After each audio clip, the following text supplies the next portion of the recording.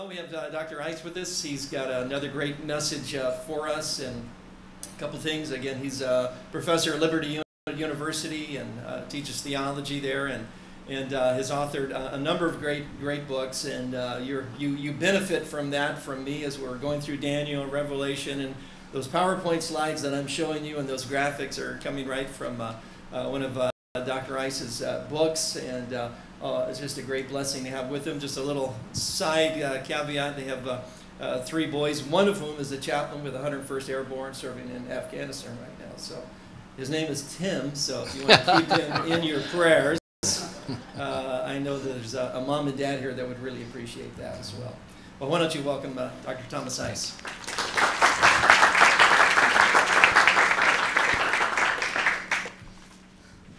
Well, it's good to be here in Hawaii with you. So I told the other people 39 years ago when my wife and I got married, she wanted to come to Hawaii, but we went to Israel for our honeymoon instead. But now we're here in Hawaii. So why don't you stand up, Janice? She's all decorated in Hawaii stuff.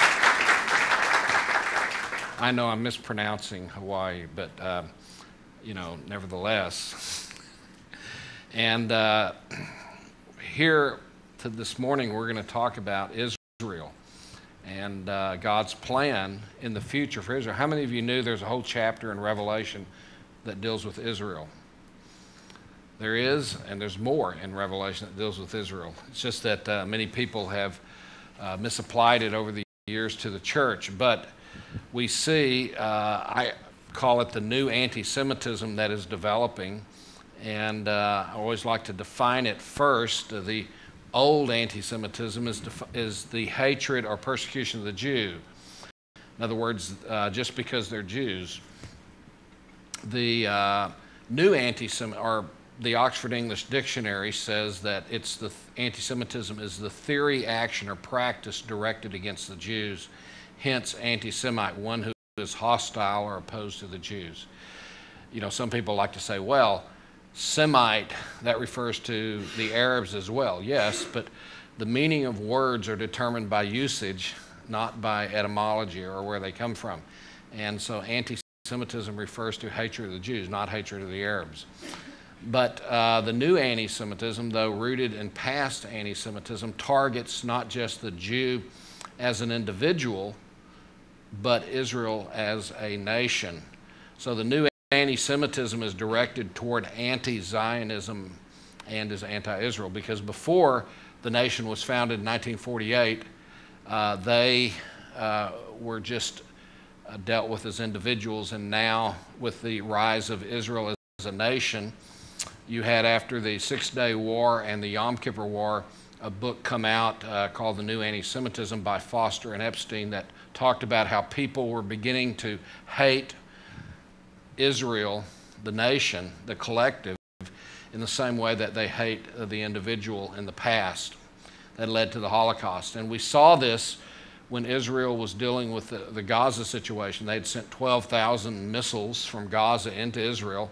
So Israel finally retaliated to go clean out, you know, the weapons and everything in the Gaza war a few years ago. And it led to global protests all around the world. If Israel attacks Iran and takes out their nuclear, ability, we'll see even more protests and even stronger ones. But here's an article out of the Jerusalem Post that talked about how widespread, this is the emphasis I want you to see, how widespread this has become.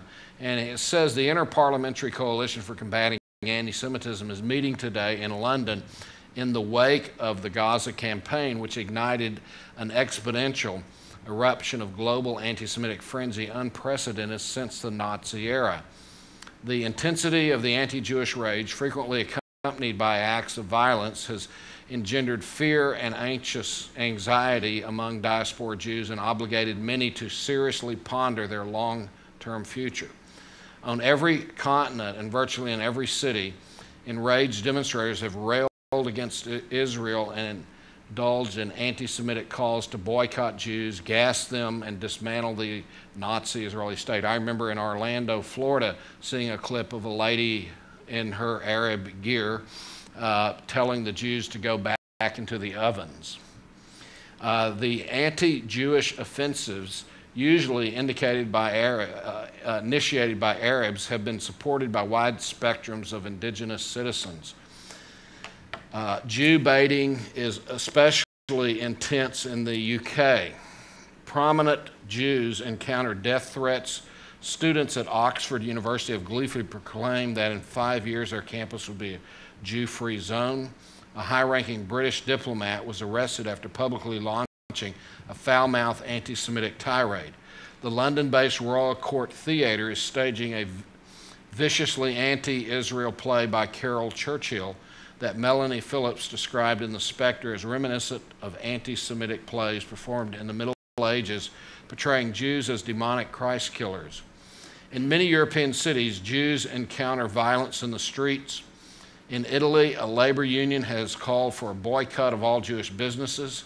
In France, synagogues have been attacked and cars belonging to Jews firebombed. A Swedish school has refused to accept Jewish students. A leading Norwegian TV entertainer was sufficiently insensitive to jokingly express regret for the billions of innocent lice killed with Jews in the gas chambers. The Barcelona municipality canceled a Holocaust memorial because making a Jewish Holocaust ceremony while a Palestinian Holocaust was taking place was not right. Simultaneously, 30,000 Barcelonians marched in support of Hamas. Elsewhere, the deputy South African foreign minister was obliged to apologize after making a statement railing against Jewish money that controlled America, you know, the global Jewish conspiracy. In Turkey, in the wake of the prime minister's historic outbursts against Israel, Jewish institutions were vandalized and calls were made to boycott Jewish businesses. There were violent anti-Jewish riots at York University in Toronto, Canada. Even in the United States, where public opinion remains overly supportive of Israel, the blatantly anti-Semitic demonstrations in major cities have shocked many American Jews, hitherto confident that unlike in Europe, anti-Semitism would never reassert itself in their country. The increasing dominance of anti-Israel elements on most campuses provide additional grounds for concern because ultimately many of these youngsters will become leaders of the nation. And so we see this slice of how widespread this is becoming, and it's risen up in the last few years because up until the last decade or so, the memory of the Holocaust had kept a lot of this bottled up. And so we see that Adolf Hitler said that gradually I began to hate them. For me, this was a time of the greatest spiritual upheaval I've ever gone through.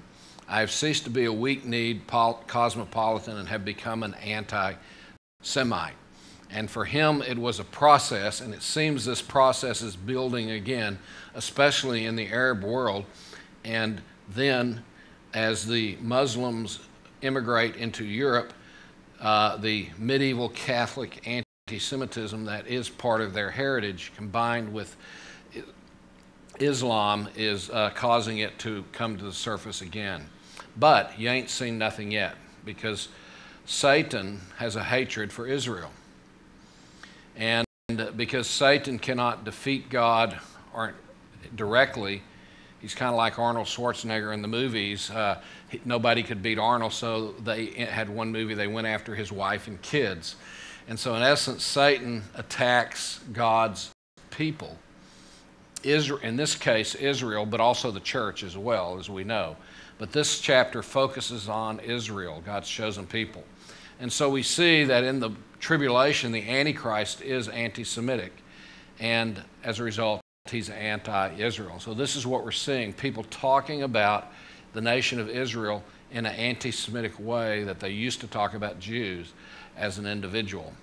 And the Bible says that anti-Semitism is caused by Satan himself, and we see this in Revelation chapter 12. All racism is bad, but this is in a special class of its own because it's a direct assault on God and his chosen people. Now, when we look at the book of Revelation, we need to realize that the book of Revelation is said twice to be a vision that John sees, and he writes down what he sees. And he gives a verbal explanation of the visions that he sees, which contain symbols and things like that, about what's going to happen in the future.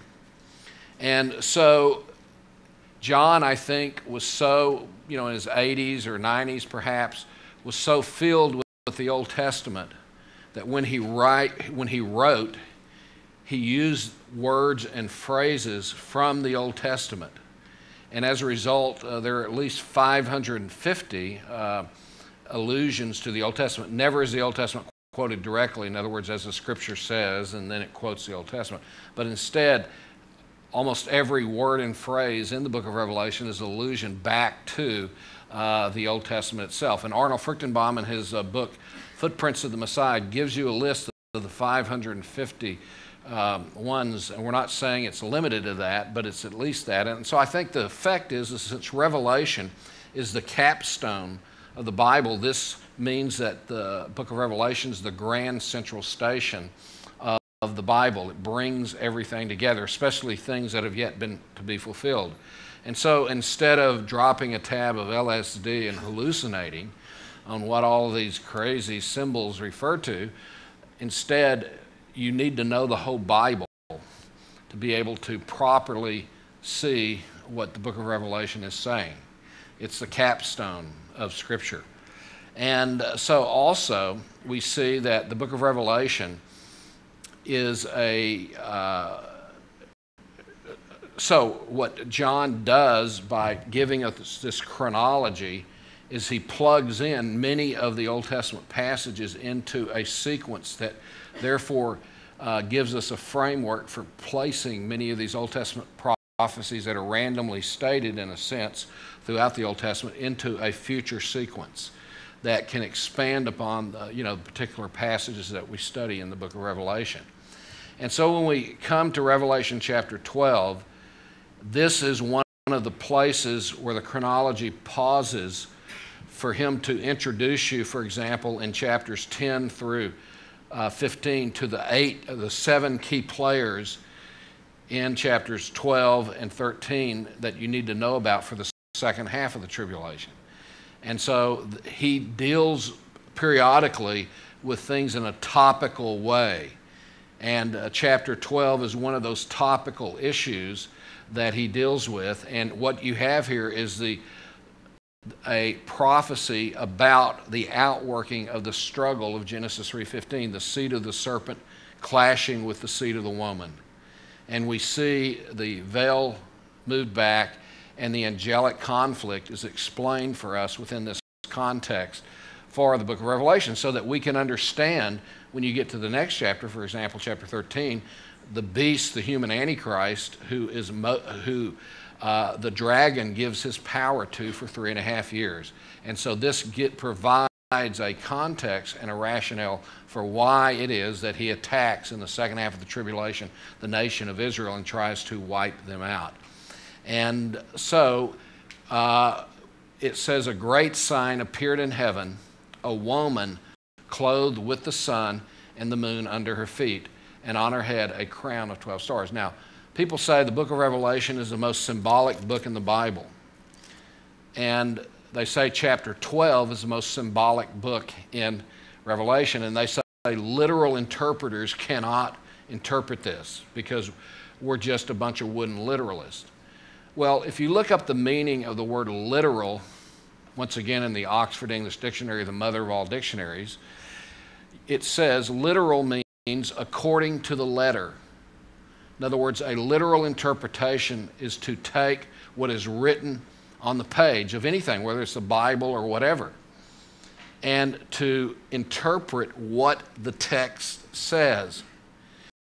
And it goes on in the Oxford English Dictionary and says, as opposed to allegorical interpretation, where you bring an idea or a concept from outside the text and you impose that onto the text. That is allegorical or non-literal or literary interpretation. And so we see this often where people bring in the church and they plug it into Israel. The text says Israel, but they'll think church. That, my friend, is allegorical interpretation. It can be done in other ways as well. So to interpret literally means to interpret based on what the text says. This is not wooden literalism that doesn't allow for figures of speech and symbols. Literal interpretation allows for symbols and figures of speech, as we will show you. In fact, there are 44 symbols in the book of Revelation, half of which are explained for you by the book of Revelation itself. For example, in chapter 1 it says that he's holding, Jesus is holding in his right hand 7 stars. Okay, and then it says the 7 stars are 7 angels. Duh. Okay, and then he talks about the 7 lampstands. It says the 7 lampstands are the 7 churches. So he's identifying half of the time the symbols in the book itself so that you can understand what they mean. The rest of the symbols are defined for us somewhere else in Scripture, as we see here. For example, the sun and the moon and stars are defined elsewhere. But normally, if you look at most commentaries of Revelation down through church history, the woman is said to be, does anybody know? The church in most commentaries, or the Catholic Church, or Mary. If you go to Europe to a cathedral, Mary's there with a crown with these 12 stars around it. By the way, that's where the European Union says they got the 12 stars for their flag. I've never seen them explain why they got the 12 stars, just that they selected those 12 stars for their flag. They seem to be attracted to satanic symbols in the European Union, you know, like a building, a parliament building in Strasbourg, France, in the form of an unfinished Tower of Babel. You know, or you know, on one of their coins they have the woman riding the beast. They seem to be attracted to these kinds of symbols for some odd reason, I'm not sure. But when you go to the Old Testament, this phrase, this collective phrase of sun, moon, and stars is used one other place in the Bible, and we see it in Genesis chapter 37. And we see that Joseph had a dream, and when he told it to his brothers, they hated him even more. And he said to them, "Please listen to this dream which I have had. For behold, we were binding sheaves in the field, and lo, my sheaf rose up and also stood erect, and behold, your sheaves gathered around and bowed down to my sheaf." Now what kind of brother would want to hear that from his other brother, especially the punk younger brother, the youngest brother? Well, actually Benjamin was, but he was the second youngest brother. Then his brothers said to him, "Are you actually going to reign over us? Are you really going to rule over us?" Well, it could happen. As the angels and the outfield guy said, no, it happened. So they hated him even more for his dreams or for his words. Now, interestingly, in the book of Genesis, there are 12 visions that employ symbols and figures of speech. But the great thing about them is that every one of these dreams that employ or visions that have symbols in them are fulfilled in the lifetime of the person having the dream. For example, this is about Joseph and his future with his 12 brothers, and this vision was fulfilled in their lifetimes. So what we have here is the Bible shows us in the first book of the Bible how to handle symbolic or visionary language. It shows us that these symbols represent something that's going to happen in history. So they have historical antecedents. And the key is understanding what those symbols mean. You know, that's what Daniel was able to do for King Nebuchadnezzar. God revealed to him what these symbols indicate. Joseph did it for Pharaoh. Now, we've got people out there, you know, with their PhDs from Harvard and places like that who say that this, in fact, Hank Hanegraaff has picked up on this from them, and he says this is fantasy genre. In other words, they're saying that this is just a genre that is indicating the struggle between good and evil and that this does not reflect events that are going to or have happened in history. Wrong. We see in Genesis 12, every one of these visionary dreams occurred in history. And we go on to the next verse and we see the symbol from Revelation 12, or that is used again in Revelation 12, where verse 9, he says, "Now he had still another dream and related it to his brothers and said, 'Lo, I have had still another dream.'" Whoopee, I'm sure they went. "And behold, the sun and the moon and 11 stars were bowing down to me." So here you have these symbols grouped together just like you do in Revelation 12. And he related it to his father. Who's his father? Jacob. And to his brothers. They would be represented by the 11 stars plus Joseph at 12 stars. And his father rebuked him and said to him, "What is this dream that you have had? Shall I, Jacob, and your mother Rachel, or perhaps Leah, and your brothers actually come to bow ourselves down before you to the ground?" Yes, it happened in the book of Genesis. And so here we see that the Bible defines that grouping of sun, moon, and stars as a reference to Israel, not to the church. The Bible teaches that it is Israel that gave birth to the Messiah, as we see pictured here in this context as well, and that the church was born out of the side of Messiah, Jesus. And so therefore this cannot be the church that is in tribulation or that is giving birth to the Messiah, but instead it is the outworking of the seed of the serpent struggle with the seed of the woman as Israel gives birth through Mary to the Messiah. And she was with child, and she cried out being in labor and in pain to give birth.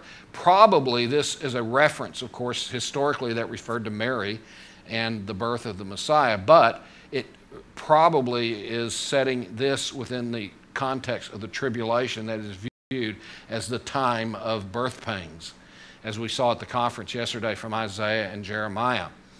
Then you have in verse 3, "Another sign appeared in heaven, and behold, a great red dragon having 7 heads and 10 horns, and on his head were 7 diadems." Now, I've already told you that some people say this dragon is an unrealistic thing that we would never run into in real life, so therefore it's a fantasy genre and all of that. But if you read the book of Daniel defines what this refers to in Daniel chapter 7. And this very same form is clearly setting this phase of the conflict between the seed of the woman, seed of the serpent, in the context of the tribulation period, which is where Daniel sets, the 70th week of Daniel sets the 7 heads, 10 horn, and heads on the 7 diadems entity or beast in the book of Daniel. So here it's associated with the red dragon, and which we're going to see in later verse that the dragon refers to Satan. And then it says the same thing again in Revelation 19. And so this is Satan, but he's in the context of the tribulation with 7 heads. That refers to the 7 heads or kingdoms that are going to first, through agreement, agree to come together to revive the Roman Empire. And out of one of those 7 heads, the beast will arise, the man of lawlessness, the book of Daniel indicates, and then he will militarily take over 3 more kingdoms to create a 10-nation or 10-horn kingdom that will then make an agreement with the Antichrist. And the 7 diadems throughout Daniel, used 2 or 3 other times, and later in Revelation 17 as well, refers to, well, in Revelation 17 it's called the 7 hills on which the woman rides the beast. That is not Rome. You know, I'm very, very, very good friends with Dave Hunt, and he wrote a great book called The Woman Rides the Beast. It's a very good book about Roman Catholicism. But I disagree with the idea that Rome on 7 hills is Roman, you know, that the woman riding the beast is Roman Catholicism. Instead, the 7 hills are 7 mountains which represent kingdoms throughout the book of Daniel. And so the 7 kingdoms refer to the 7 empires that have persecuted Israel. And the first is Egypt. The second is Assyria, that took the northern kingdom in 721, 722 into captivity. And the book of Daniel picks up with the third one, which is Babylon. And that's why in chapter 2, Daniel tells King Nebuchadnezzar, "You, Nebuchadnezzar, are the head of gold." See, showing that these symbols have historical antecedents as well.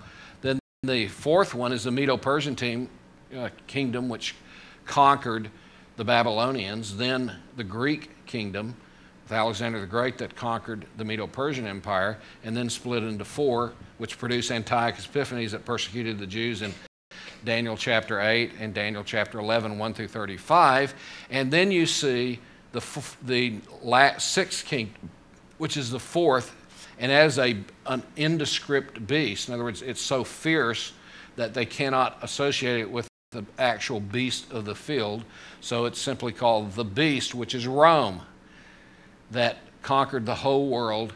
No one in these visions in chapter 2 or 7 conquered Rome, and so it just dissipated, and it's going to be revived in the last days.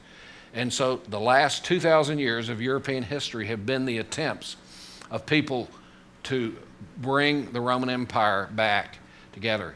In fact, next month, it'll be 2 years ago, I had a debate at Oxford University on the end is nigh. So they had to bring a crazy American over, to represent the wacko view that the end is near.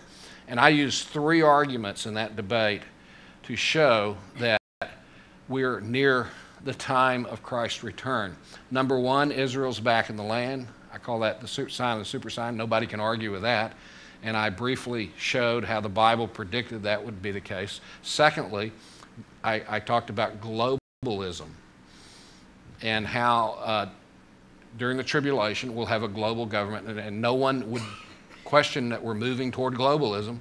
And this was right after the election of Barack Obama. And I said, see, even America, which was the only nation up to this point acting on national interest in the war on terrorism, now was becoming a global part of the global citizen of the world, as Obama has said that he would like to do. And then the third one I used was the revived Roman Empire, that it is being revived through the European Union. That's not a fulfillment, but it is a means. And a girl asked me during the question and answer time, she says, what about the Spanish Empire and the British Empire and all these other empires? And I quoted them a nursery rhyme. Humpty Dumpty sat on the wall, Humpty Dumpty had a great fall. All the king's horses and all the king's men couldn't put Humpty back together again. The last 2,000 years of European history have been efforts to revive the Roman Empire, and they've all failed. That's what the Spanish and French and British empires have been. And I said, what they failed to do is the empire is being revived through trade, through economics. That's exactly what Revelation 17 and 18 indicate. That'll be an empire built on trade and economics. And so those were the 3 things that I argued is why we are near the return of the Lord. But we see here those 7 diadems, and then his tail swept away 1/3 of the stars of heaven and threw them to the earth. And this is, once again, a symbol of when stars are used literally in the book of Revelation, it refers to stars or asteroids that, are real entities out there. But when it's used symbolically or connotatively, then it refers to angels always. And so here he's talking about, as a figure of speech, as we'll see him interpreting it later in this chapter, angels that were cast down. So he's referring to the 1/3 of the angels that fell in the original fall. But in the future, they are going to be kicked out of heaven, because we know from the book of Job that they're part of the angelic council. They still have access to God, as he calls them together occasionally, and we're going to see in a moment that they do other things up there as well. And he goes on and says, and the dragon stood before the woman who was about to give birth, so that when she gave birth, he might devour her child. And so here you see the posturing or the relationship of the dragon to the woman is one of conflict. The conflict between the seed of the serpent and the seed of the woman. And Satan is out to destroy the woman, Israel, who is about to give birth to the man-child. Of course, that's a past event. And so Satan wants to devour her child. So we're starting to see why Israel is going to be the center of the focus during the tribulation. And we're already seeing that even in our own days, because Israel is God's chosen people. And if Satan can interrupt the plan of God by destroying the Jewish people, then he believes he will overcome and conquer God and show that his original complaint against God in the book of Job, that God's not a good God, God doesn't know what he's doing, will have been vindicated, and he will believes he will dethrone God if such a thing occurs. Now, of course, it's not going to occur. It's certain, because God is able to handle all of these details through Jesus Christ. But nevertheless, this is the meaning of history and the struggle that's going on as he pulls the veil back and shows us the angelic aspect of what's going on in history. Now, here are other historical instances of Satan's hostility toward the woman's seed. We have in Genesis chapter 4, verse 1, where Eve said, "Behold, I have begotten a man-child," and the King James has in italics, "with the help of," and then it says, "the Lord." And I think that's misfortune that the King James put "with the help of," because what you have in the Hebrew is she says, "Behold, I have begotten a man-child." And if you were diagramming this, you'd put equal marks, because what follows is an appositional statement. In other words, the Lord.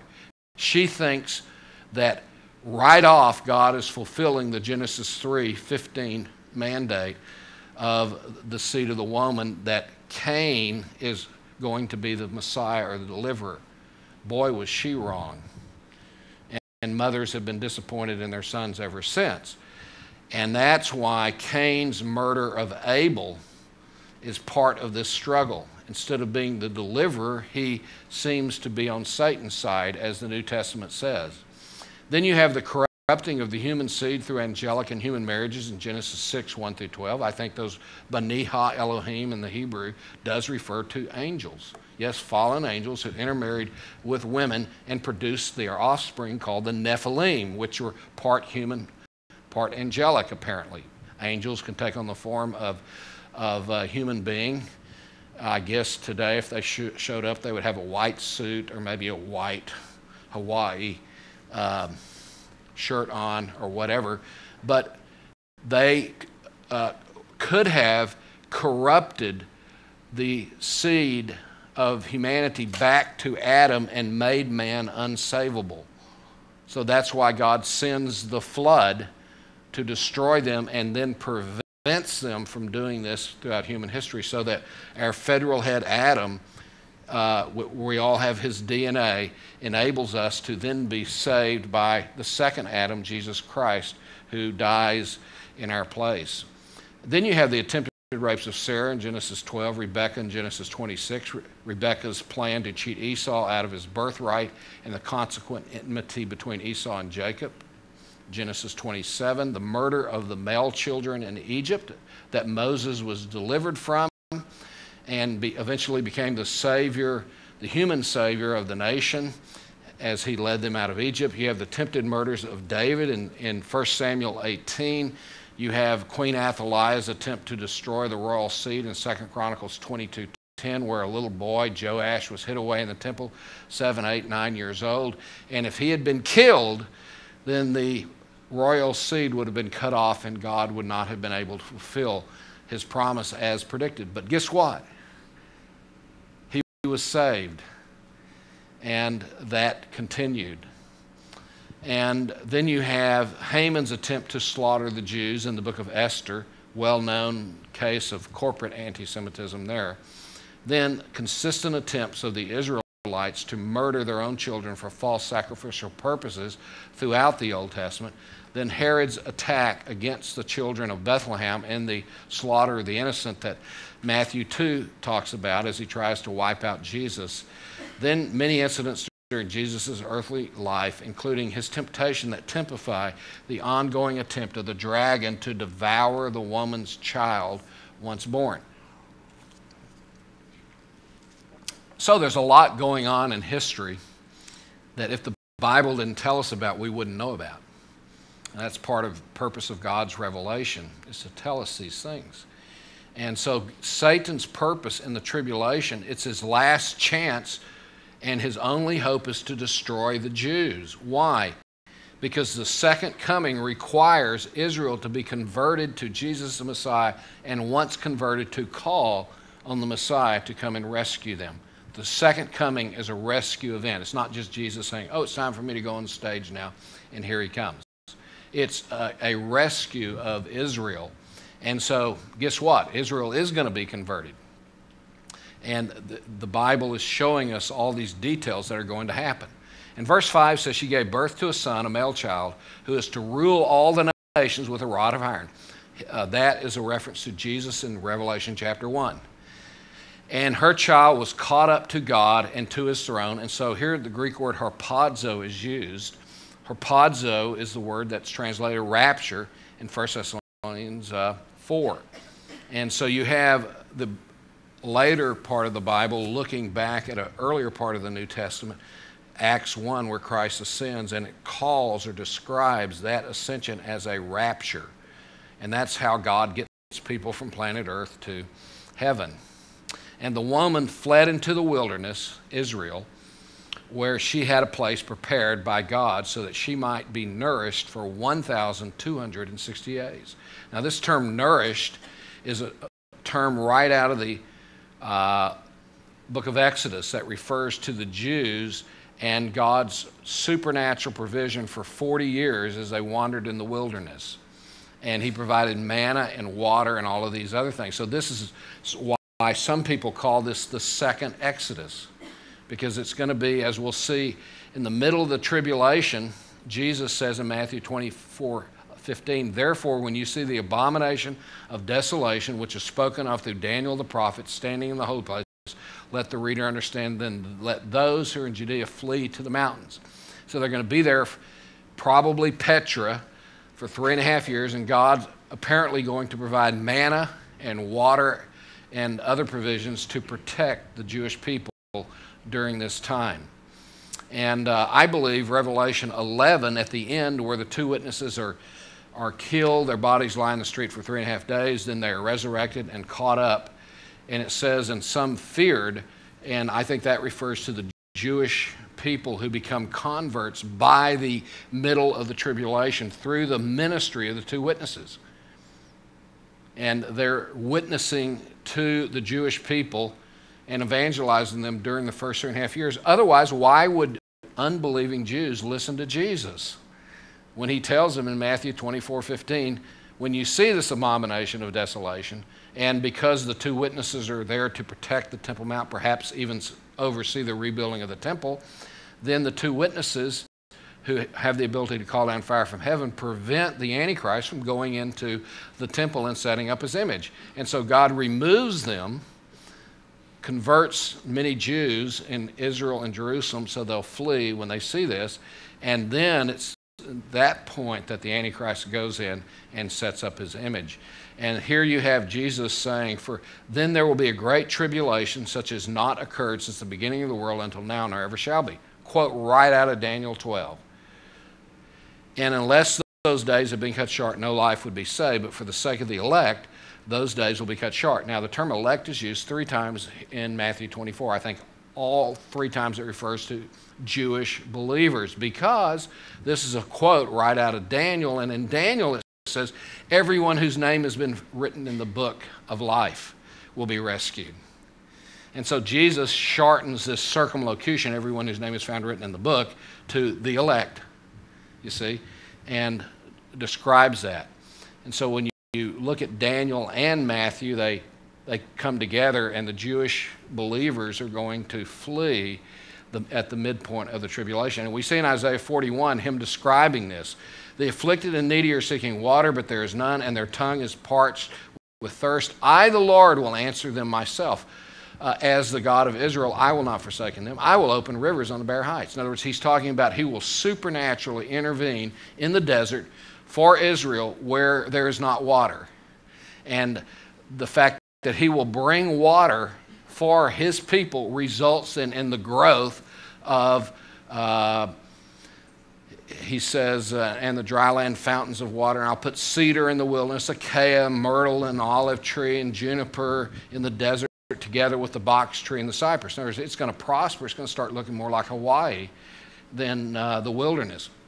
That they may see and recognize and consider and gain insight as well, that the hand of the Lord has done that. That's an idiom for God's direct intervention, as opposed to using intermediate means. And the Holy One of Israel has created it. And we see in Micah 2:12. Did I tell y'all I have a grandson named Micah? And he's 2. And we bought him a ukulele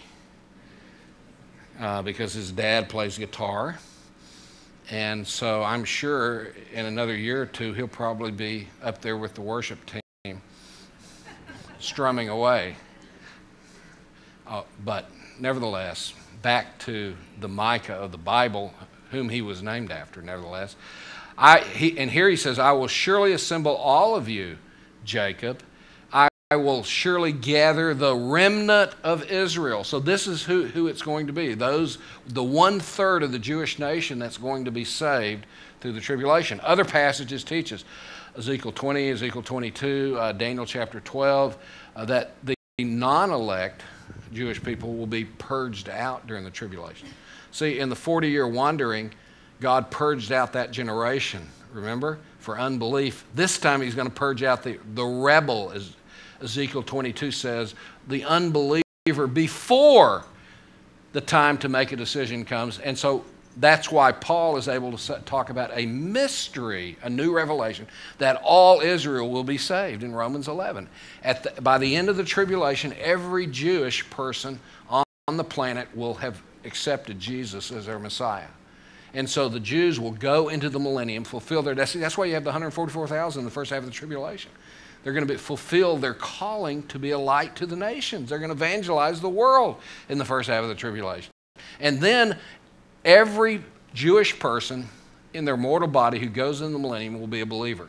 Won't be a single unbeliever in the millennium, as God makes it up to the Jewish people for all the lean years, so to speak. And I will put them together like sheep in the fold. The Hebrew word for sheepfold is Basra, and it's near Basra in Jordan today. That this is a prophecy 600 or 700 years before the time of Christ, that around the time of Christ, the Edomians came and built what we know as Petra, which is near Basra. So Basra is a reference to what today is Petra in the Old Testament. Like a flock in the midst of its pasture, they will be noisy within. By the way, put down Isaiah 63, 1-3, where it talks about, I don't have time to get into that, where Christ will first come to Basra with blood on his garments and rescue the Jewish people before he comes and ascends in Revelation 19 to rescue the rest of the folk. And so, meanwhile, back in heaven, there was war in heaven. Michael and his angels waging war with the dragon, and the dragon and his angels waged war, and they were not strong enough, and there was no longer found a place for them in heaven. I don't know why God waits till 3.5 years in the tribulation to kick those dudes out, but it's probably because he's demonstrating things in history. You know, don't you wish God speed it up? You know, come on. We're like the sons of thunder. Strike those people dead. You know, or even in the early part of the tribulation, where the martyrs that come out, that were saved during the tribulation and then killed, and they say in Revelation 7, "How long, O Lord, holy and just, will thou not avenge our blood of those who dwell on the earth dweller there." And they're saying, in other words, wrap this thing up. Instead, God takes 7 years. He's very methodical. He goes things by the books. It's because he's demonstrating things in history, you see. He's showing to Satan and the angelic realm, and as a legacy for all of history, who and what he is, how patient he is, for example. And so, nevertheless, they have access in the angelic council till the midpoint. The dragon and his angels waged war, and they were not strong enough, and there was no longer found a place for them in heaven.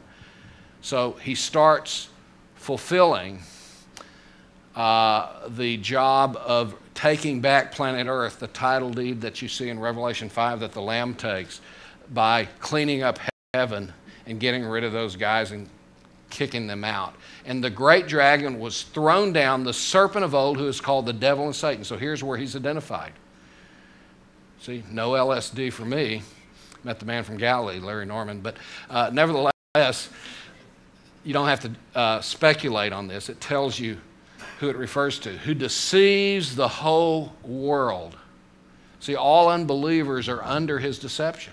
That's what 2 Thessalonians 2, God is going to send them a strong delusion through false signs and wonders. He's going to bring the Antichrist back to life.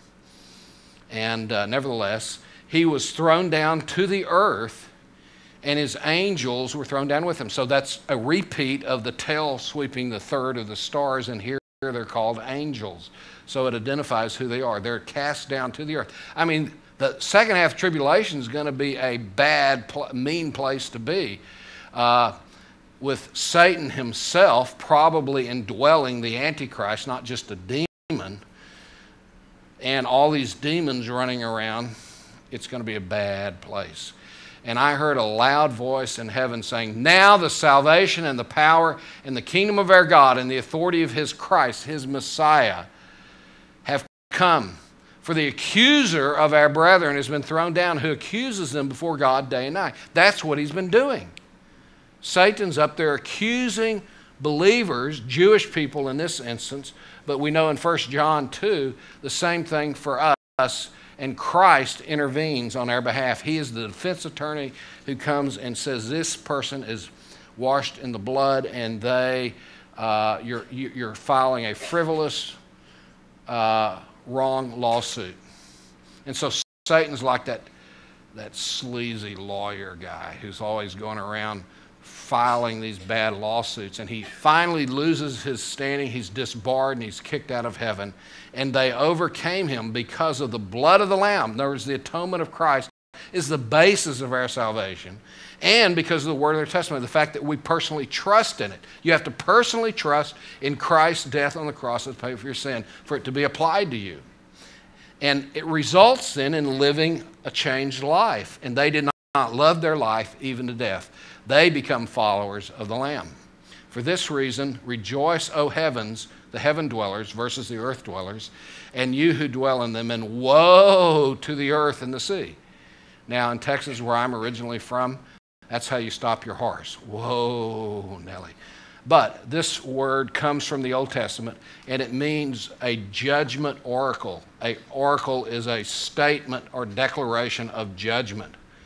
And that's what woe means. It's a oracle of judgment to the earth and the sea, because the devil has come down to you, having great wrath, knowing that he only has a short time. And so this is the way evil is. If you only have a short time, they don't kick back and say, "Hey, I'm going to be Hawaiian and hang loose." Instead, they get real tense and engaged.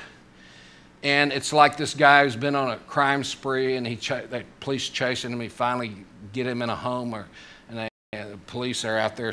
"Come out, you're surrounded. Come out with your hands up." Do they just go, "Okay, you guys win, here I come"? No, they want to take down as many people with them as they can. Innocent people, policemen, whatever, because that's the nature of evil. Satan is going to be energized like he never has before, because he only has a short time. Now, if Satan's energized with knowing he has a short time, how should believers be? You see, we should be even quadruply energized, knowing that he only has a short time. So we see here in verse 13, "And when the dragon saw that he was thrown down to the earth, he persecuted the woman who gave birth to the male child." This is why Israel is persecuted. It's supernatural. Many people can't tell you today why they hate the Jews. They just know they do. And it seems to fit in with what everybody else, whoops, almost knocked your microphone down. Sometimes even I get animated. But nevertheless, I heard Chuck Smith last year talking about how his wife said that early in his ministry he needed to be more animated in his preaching. And so he decided that he would do that. And so he walked over, raised his hand to make a point, and he forgot what he was going to say. So he said that, I tried that once, and it didn't work. But nevertheless, back to the story here. He persecuted the woman who gave birth to the male child, because this explains why Israel is the focus of opposition throughout the world by unbelievers, and they can't even articulate oftentimes why they hate it. And it's just getting started. It's going to reach its apex during the tribulation in the second half. And then we see verse 14 that says, and the two wings of the great eagle were given to the woman in order that she might fly into the wilderness to her place. Now, how many of y'all think this refers to the Israeli Air Force, two wings? The American Air Force? The Texas Air National Guard, led by George W. Bush? No, no takers on that. This is an idiom, a figure of speech, that once again associates this with the Exodus, because this is another place where God uses this language of the wings of an eagle for his deliverance of the Jewish people during the Exodus. And he will deliver her. She'll fly into the wilderness where she was nourished, second time, all the Exodus connotations, for a time and half a time, 3.5 years, from the presence of the serpent. The book of Hosea said God's going to put Israel in seclusion, and he's going to talk sweetly to her in private, within the motif there of Hosea. Because Hosea also teaches that Israel is going to realize that no one else likes her. Everybody hates her. And God's going to say, but I care for you. And she's going to realize that the God of Israel is the one who's going to deliver her. And she's going to have no friends in the world in the tribulation. And here's Exodus 19:4. You yourselves have seen what I did to the Egyptians and how I bore you on eagle's wings and brought you to myself. Exodus 19:4. And then we see Deuteronomy 32:10 through 11. Deuteronomy 32:10 through 11 uses similar language of the Exodus. And here in verse 15, the serpent poured water like a river out of his mouth after the woman. I think that's an idiom for military pursuit, so that he might cause her to be swept away with a flood. In other words, to destroy them. And the earth helped the woman. The earth, the land, Eretz. And the earth opened its mouth and drank up the river which the dragon poured out of its mouth. Now, it could mean, I think, that as in the Exodus, the earth opens and swallows people, perhaps the armies that go out to look for them. Or it could just be an idiom which would match what is said in verse 15, that simply the earth is able to hide or prevent them from finding them as they're hid away in Petra. And I don't know, people say, well, can't Satan read in the Bible and all this? Yes, he can, but the point is God prevents them from being found. And we can't find bin Laden yet. And the dragon was enraged with the woman and went off to make war with the rest of her offspring who keep the commandments of God and hold to the testimony of Jesus. So this either refers to other Jewish believers throughout the world, or it could include Gentile believers as well. And so he goes off and he's doubly mad or angry at other believers during the tribulation. And so here we see chapter 12 of Revelation as a pause to explain the struggle of the seed of the serpent, seed of the woman, and explain why Israel, the woman, is attacked during this time and we see the buildup in our own day. And so this means that we only have a short time, that we should be doubly active in living for Christ, proclaiming His Word, learning His Word, and that we should stand for Israel, because that is the focus of God's kingdom when it comes, that Israel literally is going to reign and rule over the nations during the millennium. Let's pray. Father, we thank you for this portion of Scripture that you've given us. Only the Bible has prophecy that comes true. And only in the Bible is the best yet to come in the future. In the world, they look back to past times as the good old days. But only Christians in the Bible can look forward to the good old days that are going to come, that are going to be better than anything we know of today. And Lord, I pray if there's anyone here that doesn't know if they've trusted Christ as their Savior, that you would speak to their hearts like you're going to speak to Israel in the wilderness. And you would show them their need, their sin, and the provision that Christ has to offer. And that they would come and drink from the living waters that He provides. And Lord, be with us as believers that we might get our priorities straight by realizing where the future is headed so that we can act responsibly in light of that in the present. In Christ's name we pray. Amen.